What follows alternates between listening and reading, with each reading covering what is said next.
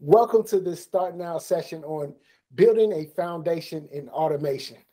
My name is Lightfoot, and today I am joined by the 2021 DevNet Creator Award winner and author, John Capobiano. What's up, John? Hey, Dwan, how are you, man? Thanks for having me here at Create again.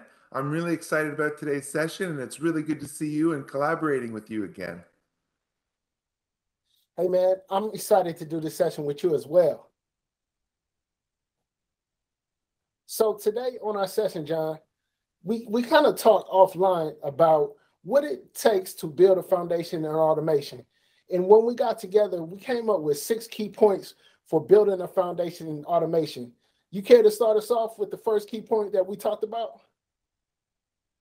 Well, if you're watching this, you've really already taken the first step, and it's to participate in the community and to join this growing movement and uh, evolution and revolution in the way we solve problems with networks, and that is to plug into the communities available. This community of DevNet is growing. It's grown exponentially since I was introduced to it at Cisco Live in 2017. That was my first interaction with what became this really big, amazing movement called DevNet. So we've listed some community platforms here, including Twitter, and in particular, Twitter Spaces, which has become very popular. I actually joined an automation focused weekly Twitter space Thursday nights, hosted by Cisco DevNet. And every week it's a new topic, it's new discovery, it's new learning, it's meeting and connecting with more and more people every week. I also see that YouTube's listed here, and Dwan and I think we stopped at almost 2.5 hours on your YouTube channel in our discussion about my work in the open source community and getting to know each other. And just a wonderful conversation that has almost 2,000 views in just a few weeks. So your community reach on YouTube, Dwan. I have a YouTube channel. There's many amazing YouTube channels out there to get you started with automation as your foundation. And that's what we're talking about is is is using like automate principles where you look at solving every problem through a lens of programmability and APIs and automation. And the community is a great place to plug into um, what other developers are doing. Juan, what do you think about the community platforms? I totally agree. I wouldn't be where I am in my career without community, whether it's being a network engineer or a software developer. At some point in your career, you're trying to figure it out. So if you're trying to get a certification or you're trying to learn a new skill or you're just looking for the next new thing that you need to learn, Twitter, LinkedIn, and all of these platforms have people like yourself and many others that are just actively helping and putting out information to help people advance. So I think a community is very important. Yeah, and I know I get a lot of questions about how do you do it? There's a lot of magic involved in my project called Merlin, but we see the resources column, and I would not have my open source project without some of these key resources, and actually being able to share my work with people, and to find mentors and find people that want to be mentored through things like the Automation Exchange and the Code Exchange and GitHub repositories. The sandbox is we talked about this offline. There's a difference between production and a lab, but sometimes not even a lab can be a suitable place to do free development without constraints. The DevNet sandboxes, and there's so many of them for any use case. You want a Nexus 9000, you just type in Nexus and you have one available for free on demand in just a few clicks, where you can try to play with APIs and develop Python without ever impacting anything in your real world, so to speak, environment. Um, And what do you think about these platforms, Duan? Yes. Sorry, I As know you're a super involved in, I'm sorry to cut you off. I know that you're heavily involved in the Start Now. I should have handed off to you that way. Duan, what do you think about the Start Now program in particular and how it can be a foundation for automation? For sure. It's all good, John. So, as a developer advocate for Cisco DevNet, I'm over the starting out content and I'm all about helping people get started in automation. Now, where your starting point is, it's going to differ depending on the person. You may be brand new to coding, so you need an introduction to APIs and coding 101. Or you may want to get started with SD-WAN or ACI. Start Now has the content curated and ready to go to meet you exactly where you are, whether you're an engineer trying to get started with DevNet and Cisco network automation, or you're a application developer and you're trying to get started with Cisco DevNet. We have the content curated to meet you exactly where you are. Now, when it comes to getting started, sometimes you need a platform to get started on. And that's where I think the real power comes in with the sandboxes that you mentioned, whether it's SD-WAN, ACI, Nexus, NXOS. We have sandboxes that you can reserve. And then we also have sandboxes that are always on. I know when I was a network engineer, the ACI always on sandbox and a couple other sandboxes that were always on, I would constantly write Postman API calls to structure my API calls the way I want, and then be able to write my Python script exactly the way I need it to, because I have a sandbox to be able to test my code. So these resources that you mentioned, along with GitHub and all of the other platforms, I totally agree with that. Yeah, and it's really, we're just scraping the surface here. We don't have a lot of time, and we could talk about, just GitHub probably for 40 minutes or just the automation exchange. I know as a contributor of code, what I really appreciate about something about like the code exchange and the automation exchange, beyond just GitHub, um, they have their own ecosystem and their own search form, and people looking specifically for automation solutions can go to the automation exchange and do keyword searches on things like Ansible, things like PyETS, API, just keyword searches to get your ideas and see what other people have submitted to the community. If you've written code that you want to share, you also get a nice little badge and a nice code review from Cisco when you submit to these exchanges. Cisco actually helped me sort out my open source licensing with suggestions about what files I should put in my repository. And I didn't even think of that angle until I submitted to the code exchange. The other one on here I want to mention that's been very key to my success and my constant lifelong learning is the digital learning portal, Cisco Digital Learning. Now, there is a free 3-day trial as well to this. This is a paid service. But when you want to maybe focus and hyper focus on something like DNA Center or SDA, for me, I have the official study guide. I keep it right beside me here for DevNet Associate. But the additional materials through the digital learning portal really helped me prepare for that exam. So that's a very key part of my learning process. And you actually get credits, Duan, when you successfully complete a course that you can actually use to renew your NP or NA level certifications, which I just came to discover as well. That's a great point, John. And by the way, congratulations on your DevNet Associates. Hey, thank you. I really, it's a really big part of my success was preparing for that. It goes hand in hand with my open source work, which I started to, build a practical example of code so I could learn, the different techniques and the different code. It's a very wide exam, but one of the best experiences I've had writing exams was the DevNet Associate. It was really tactile. It was grounded in real world challenges and problems. And I encourage everybody to go get your DevNet Associate. Yes. Now, John, when we talk about community and we have a plan of where we want to go or what we want to accomplish with automation, now the next key point that we need to talk about is what are we going to develop in? I think we need a playground to actually start putting our ideas together in code. What do you think?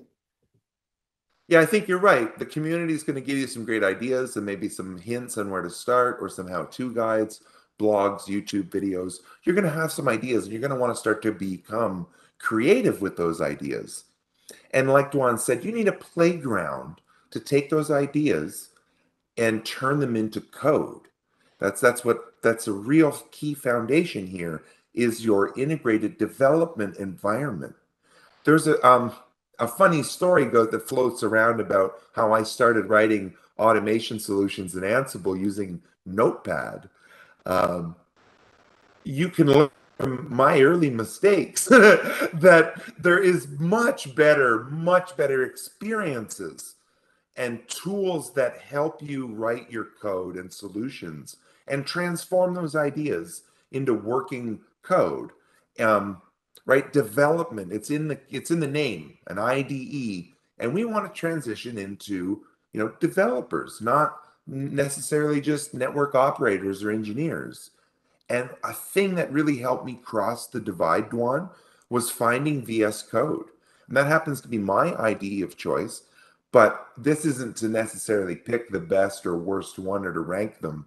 It's to bring the idea of transforming your ideas using an actual tool that will help you and assist you write code. What are your thoughts, Dwan? That's a great point.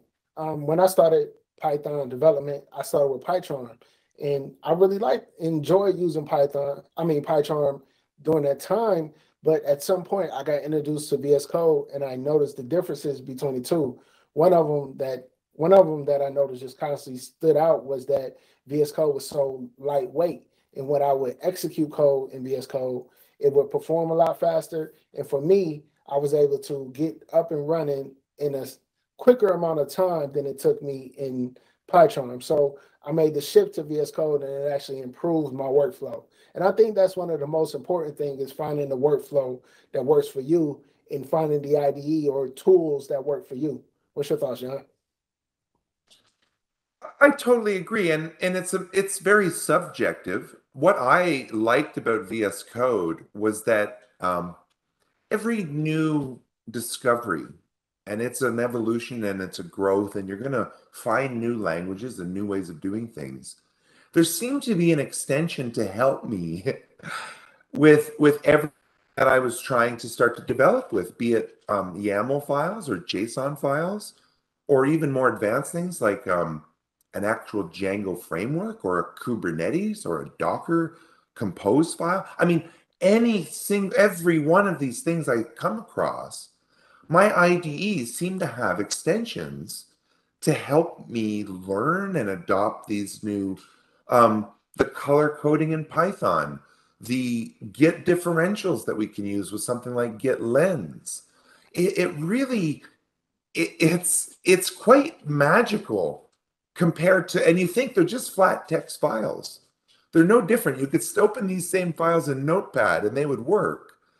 Um, but we have this whole extra layers of like our list here, syntax highlighting and linting. Linting is one of my favorite things that it will actually call out to you.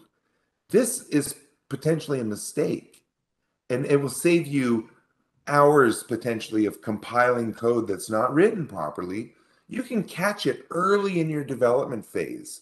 That's what I think is the big difference here with IDEs is they help you fail fast, that's how I would describe it. What do you think? Totally agree. From the syntax highlighting when you're writing your code to the linting to let you know exactly where you have issues in your code to the point of when you modify a file in version control, it lets you know that there have been changes in your code. You can visually see this rather than having to go to command line and using the git command or git commands to verify when changes have happened in your staging area of your code. So I, for one, always use an IDE when I code, but I know people that don't. More advanced Python developers may not need it, but for me, in my workflow, it improves everything about my process of developing code. Yeah, I totally agree. And I find less and less, I'm even leaving VS Code. There was a time where you had to say remote into a Linux host, an SSH into a remote device, and do something remotely. Well, now, right, the tool's improved and there's remote connection utilities that just plug in where you can develop remotely, locally in your VS Code. It just keeps getting better and better, and there's less and less friction. On any GitHub repository now, if you change the .com to .dev, try that right now. If you're watching this video, find your favorite GitHub repository and change the .com to .dev. It will give you a VS Code-like experience now right inside of your browser. That's how widespread this has become. So I'm really excited if you've never tried an IDE and you're going to watch this video and actually install one. You're in for a real surprise and a real change of approach. Like I said, just a few years ago when I started using these tools in this way, my whole experience as a problem solver has become better, and I enjoy it, and I don't have there's so less friction involved now that I've connected version control and an IDE, and we're going to talk more and more about these tools, but it really is a radically new way of working if you're traditionally used to, say a network CLI and Notepad++. That's a great point. And you bring up tools, which is our next topic. When it comes to tools, John, how did you find your tool to help you get started in code? You want to kind of talk about that? Yeah, I'd love to. So we've made a distinction in this slide between a programming language, and you see a list there, Python and Golang and Java and JavaScript, and domain-specific languages, which are an abstraction layer that you don't necessarily have to know the programming languages on the left slide. You can start and pick up Ansible where I started and where I eventually wrote a book about it because it was such a transformation for me to have this foundation in automation now that I seem to be able to solve many problems just by adopting the domain specific language. And over time, it actually led me to adopting more and more programming languages. I still use both, and I use them not necessarily interchangeably, but they have their place, and you can use one just as effectively as the other. They're tools. That's why this slide is called tools. Sometimes you pick up a screwdriver, sometimes you pick up a hammer. It depends if you're dealing with a nail or a screw. And I really think that that may be a simple analogy, but it really depends on your use case and the problem you're trying to solve. So now that we've picked an IDE, it's time to, right, find your tools. You can't build it with your bare hands. That idea in your head is not going to manifest itself unless you find some tools to help you do this, right? This is the equivalent of picking up a canvas and a paintbrush, picking your colors or an oil or acrylic, right? There's different pros and cons of mediums. But the point is to start expressing yourself artistically using these tools, right? That would be my equivalent, or a sculptor, or a piano player, right? There's you can pick your instrument, a guitar or a piano or a drum. But the point is to start making music, right? Of course, of course. And depending on the instrument that you enjoy playing, Ansible may be that tool that gets the job done. And people ask me often, Python or Ansible, which one should I get started with? And I tell them, well, Ansible has its benefits, and it may be a easier barrier of entry to start with Ansible. But Python has its own benefits as well, and you can do a lot more in Python. But the barrier to entry in Python may be a little higher than starting with Ansible. So depending on what your problem is, you have to actually find the best tool and then find the tool that you're most comfortable with. And then learn that and work that tool until it does not work anymore for you, or you have time to learn a new tool that you can adapt or migrate to. What's your thoughts, John? I'm asked the question a lot, and again, I don't think there's any wrong, right? Either is better than nothing, right? Perfect is the enemy of great, and something is always better than nothing. Now, what I would suggest people do, because it's the tool, is maybe pick something simple. The show version command. Both Ansible and Python or other tools will let you programmatically transform that legacy show version CLI command into something like JavaScript object notation. And relatively easy enough to do with both a domain-specific language. People tend to make right. I want to write jump to configuration management. And can I change something? I don't want to say that's a mistake, but if you're brand new at this, that might be a little bit of friction. That might be like trying the hurdles instead of the 100-meter dash, right? There's things you're going to have to jump over in your path. It's not just a straight dash to the finish. So pick something easy, pick something non-intrusive to your network, a show command that's valuable to you. Try it in the YAML way, right? With Ansible and a playbook as it's known with a host file. And then maybe try the same thing Pythonically with something like PyATS. You're going to find similarities and differences. You're going to find comfort or ease or difficulty in both ways. And I think then it's up to you to make an informed decision, right? Yes, totally. Make an informed decision and find out which works better for you. For me, I've never really dove into Ansible because I didn't need to. I started with Python, and Python that did everything that I needed to do. And then in the organization that I was in, we had pipelines that pretty much were all written in Python. So for me, Python has always been the tool of choice. And Ansible, it can do the job. It can do the job great. But at this point, I'm moving on to Terraform and using Terraform for a lot of things rather than Ansible because that's the tool that is performing in the areas that I need. So I think you have to find out what works for you, just like you mentioned, and then also be curious when it comes to these tools. Be curious because there's always something new out there, and there's always a different way to do the same thing. You just have to find what works for you. And I think one thing, and I don't want to frighten anyone, but there's a key concept to understand about your foundation and automation. Really, it boils down to a imperative or declarative, right? It's either sort of serially executed commands, very good at this, or it's a declared state.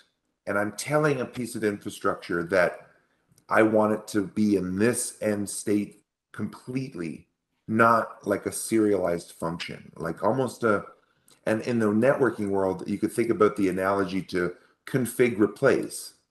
And again, we can also use things like REST APIs now, Duan, which we're going to talk about a little bit later, but you can achieve that declarative automation Pythonically with something like the request library and posting a totality config through JSON or the Yang models or other techniques. Again, a wide landscape of tools here on both sides, even programming languages. Golang is becoming very appealing because of the compiled executable nature of the solution and the reduction of friction of Python virtual environments and things of that nature, right? So things are always changing and we're always growing and learning. I think the key here, though, is that we've got our IDE and it's time to start putting our solutions on paper, so to speak, in a .py file or a .yaml file, right? Start writing that code, right, go on. Yes, of course. Now, John, now that we have our community, we built a strong foundation in the community, as well as we have a playground to develop our code in the IDE. And now we have a tool that we can use to start developing code. Now we need to talk about the next thing of when we modify our code, how do we track those changes in our code? Let's talk about version control and using Git or GitHub or both. What's your thoughts on this, John? Well, this is my favorite slide because it comes sort of experience of a pre-version control world for me where files like John underscore v3 underscore new different file production, I think YAML. If that sounds familiar to you, underscore v2 files, things of that nature, you really should start turning to a version control system and specifically Git. We are in a real post-Git world, I think, Dwan, where everything from network automation solutions, storage, compute, applications, web pages, everything is really tracked and become Git enabled, let's say. And for anyone maybe wondering why distinction here between Git, the actual version control software, let's call it, a local version control, and the remote repositories, things like GitHub or GitLab or Azure DevOps or Bitbucket, that there's a distinction there, right, Duan? Of course, yes. When it comes to Git and versus our GitHub and version control, Git is going to be your local repository. So all the changes that you make on your local system, you'll be able to track on your local system. It isn't really built for collaboration or sharing your code or doing pull requests or things like that. Now, when you want to collaborate or you want to store your code in a remote location, just in case something happens to your local system, this is when you're going to use a remote repository like GitHub, which is the one that I use, but there's also GitLab, Bitbucket, and many others that will allow you to store your code on a remote server and then also be able to collaborate with other team members or others in the industry like John or myself, where we can look at your code, sample your code, download your code, or even add or collaborate on your code. What's your thought, John? Yeah, exactly. It's a deep connection to the community can be made through GitHub pull requests and helping other people write code, having others help you write your code or run your code or test your code. Just incredible. And I mean, it's hard for me to really sometimes comprehend, but at a worldwide scale, I have pull requests from Russia, from Brazil, from South Africa. It really is incredible to me, the reach and the power of collaborative code through these remote repositories. Um, and you had mentioned something about collaboration, and that really struck me is that we can solve problems as a team now because of the elegance and simplicity of the Git system. Now, it can be difficult. You can get into some trouble with Git, but this idea of a branching system and what really clicked with me, someone mentioned or explained it to me as a way to protect working code. Sometimes you make something work, and has this ever happened to you where you've changed something, you've tweaked something, you've developed or you've refactored, you've modified the code, and now it doesn't work. It stops working. How without this idea of version control, finding out what change broke your solution, what negative code was introduced, it becomes very easy, and it's almost self-explanatory with Git and the version control to say working code on the left side of the screen, non-working code on the right side of the screen, what was added or removed from both sides, and you say, right there, that should have been, I don't know, a text field instead of a Boolean field, whatever the change you made was.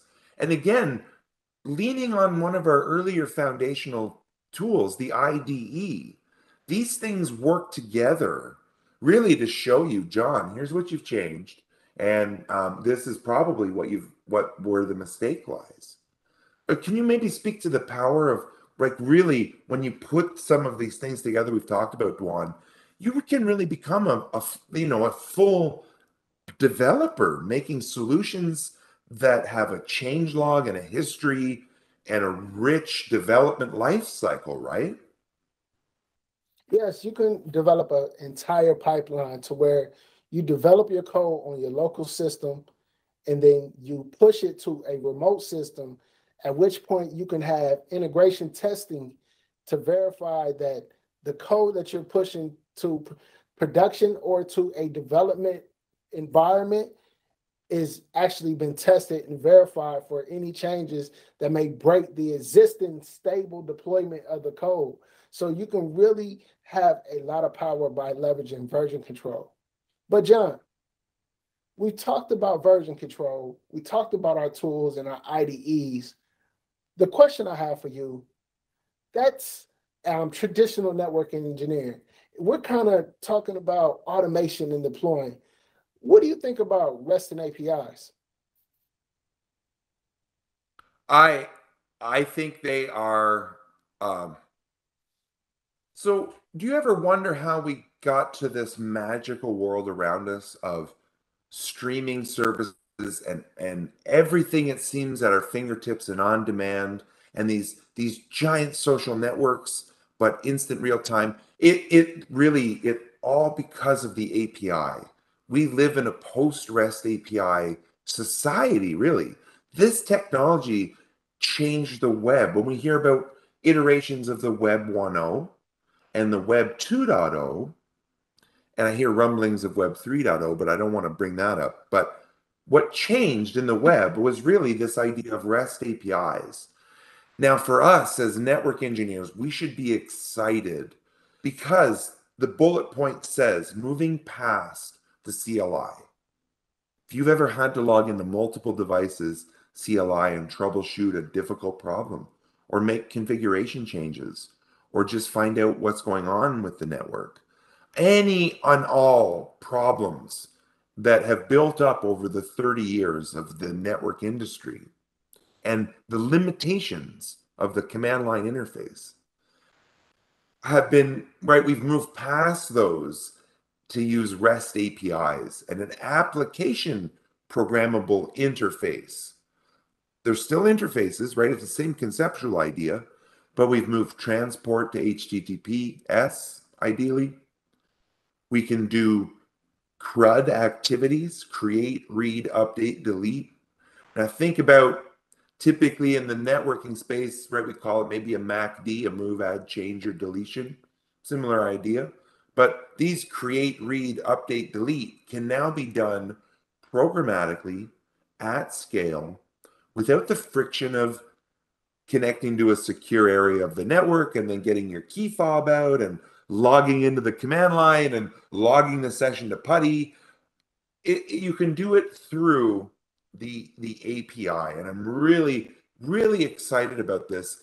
And Guam, what's really neat, this has pushed itself right down into the access layers of a Cisco network.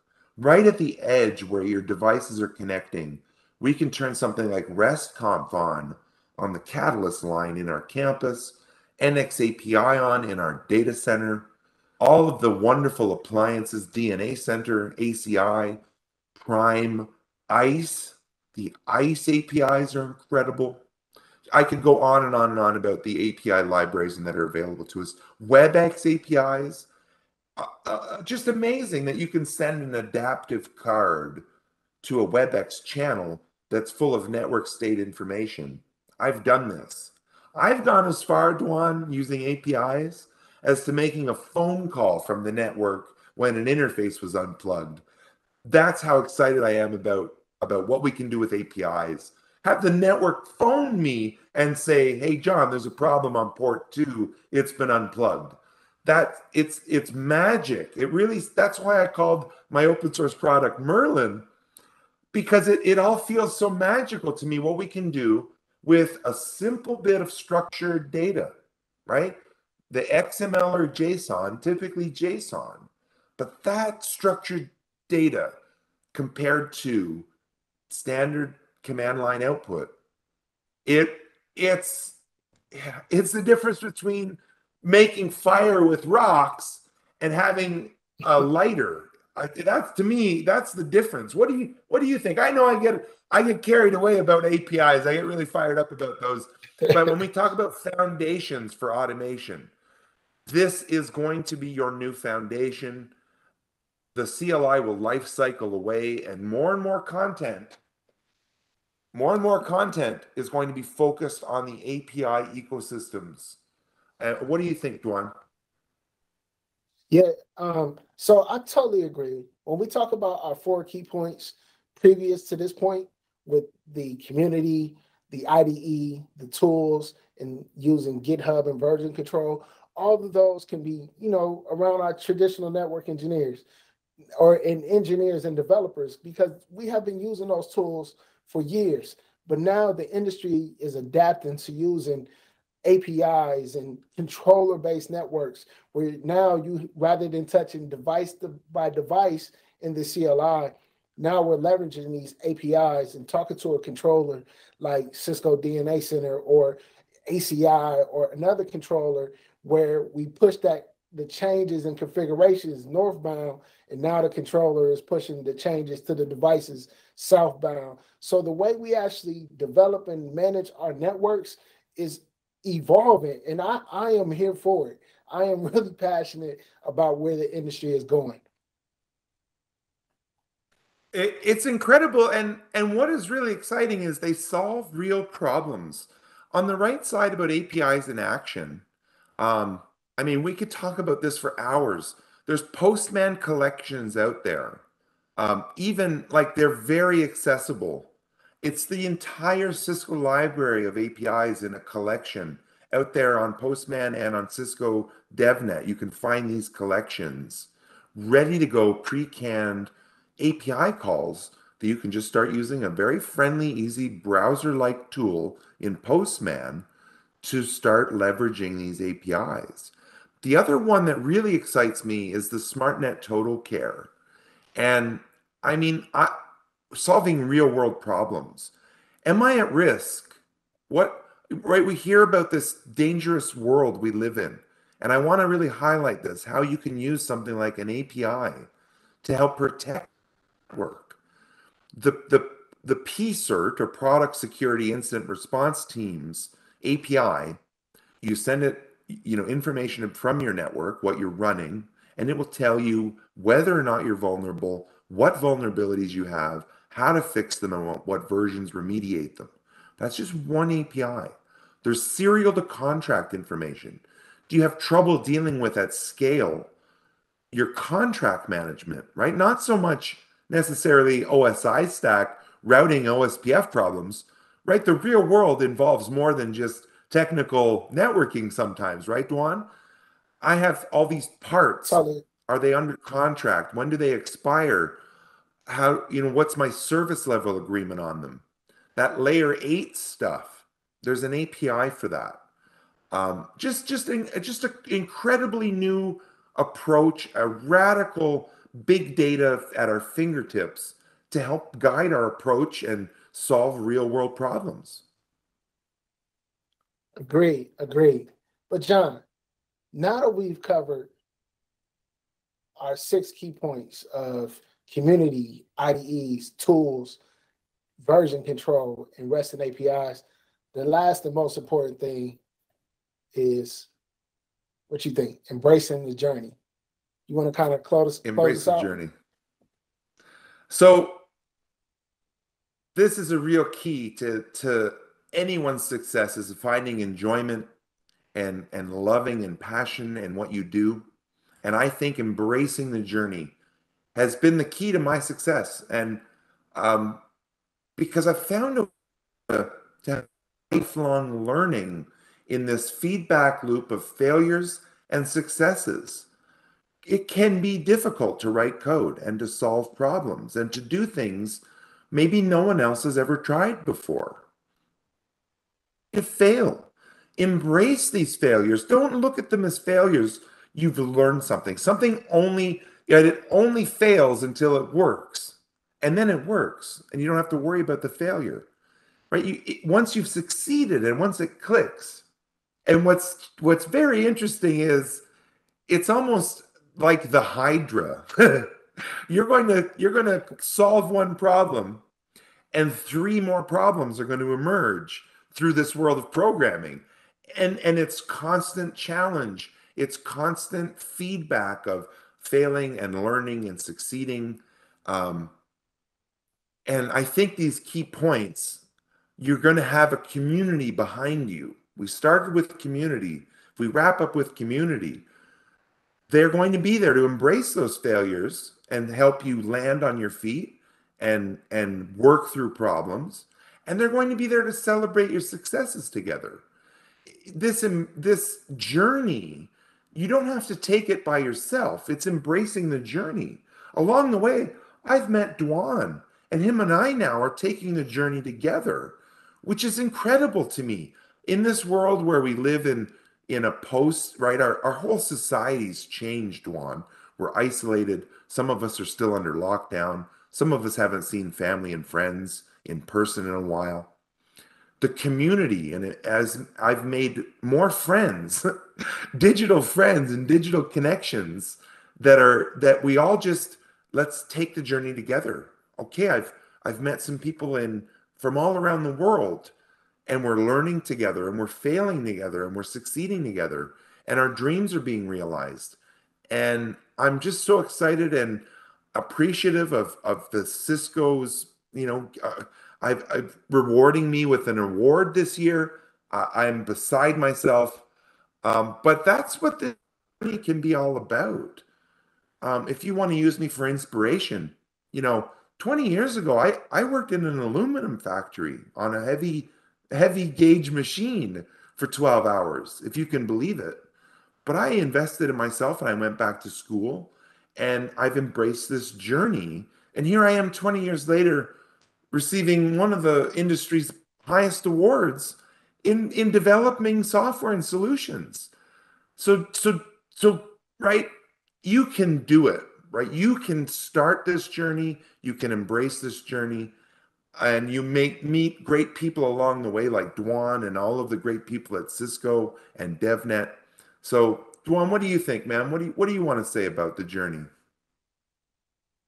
Hey, John, the first thing I want to say is thank you for all that you do for the community. Thank you for being a part of this session. And thank you for constant supporting and encouraging me personally. And to everyone that is on this journey, just like the slide says, embrace the journey. You're going to be learning, you're going to fail, but you only fail if you give up. The community is here to support you. Cisco's here to support you. John's here to support you. And I'm here to support you. Keep at it. And DevNet is here to support you. We thank you all for joining us. Thanks, John. Thank you, Dwan. And thank you to Cisco DevNet Create for having me here today. And for everyone who spent this, time with us today. Stay safe. Yes, take care.